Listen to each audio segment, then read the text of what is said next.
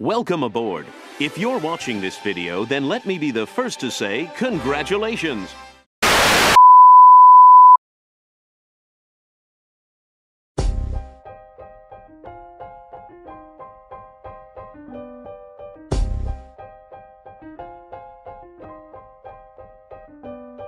Hi everyone, in this video I want to introduce my new maneuver that I call 3DCrawl. I'm gonna show you what you have to do to achieve this maneuver and have no problems, so you could use it to have more fun when you're flying at the field.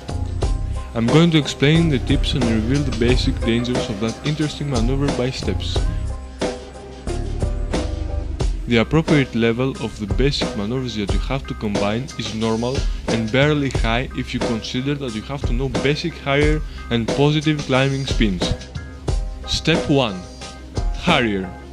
This is the basic maneuver you have to know in nose in and nose out mode to accept the challenge. Step 2. Circles using rudder. The deal with this exercise is to understand when you have to move the sticks every time in order to have the perfect circle without losing control. Step 3. Climbing spin. Now we are ready to do the positive climbing flat spin in both sides. Every time you want to do a climbing spin, you have to be in high alpha higher mode to obtain the right angle for the safest way to do the maneuver. Give bigger rage and hold the plane in the same point with the appropriate throttle power, so the plane would create beautiful circles in front of you. Final step, fusion. Make sure you understood the previous steps and try the 3DCrawl maneuver by combining the higher, both side climbing flat spin and throttle responsing every time you want to change plane's direction of spinning. Remember to follow the reference higher line for a straight route and don't forget to change spinning direction every time the plane's wing meets that line.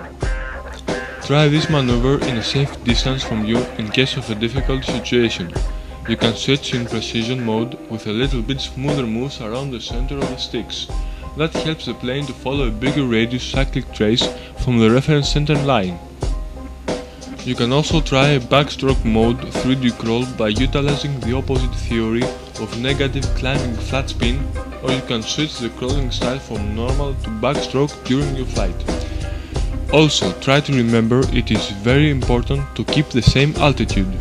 By trying it a lot of times, this maneuver could be a really cool stuff for your personal flying show.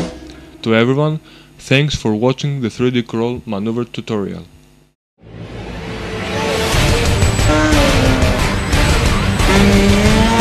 Aplausos!